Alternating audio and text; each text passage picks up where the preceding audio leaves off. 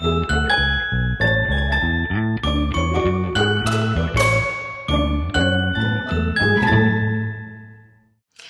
it's Jamie from thedailyinfusion.com, where you can learn how to reclaim health, create wellness, and transform your life.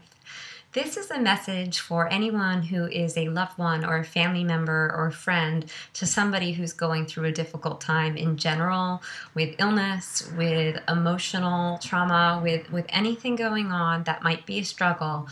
My message to them would be to please, please, please reconsider your worry. Worry is an energy that doesn't make anyone feel better. It actually tends to serve the person who's worrying because they either have guilt or fears of their own about what an outcome will look like. But the best thing we can offer anyone, and the most loving thing we can offer anyone, is our compassion and understanding, especially through uncomfortable times, traumatic times, or times of illness.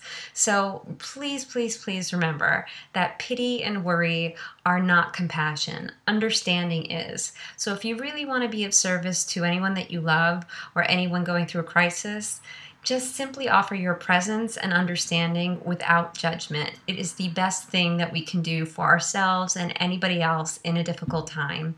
Let me know if you think about that the same way, and if you have any other suggestions of anybody who else is going through a difficult time. How would you recommend that your loved ones handle the situation so that you can best feel heard and loved and taken care of?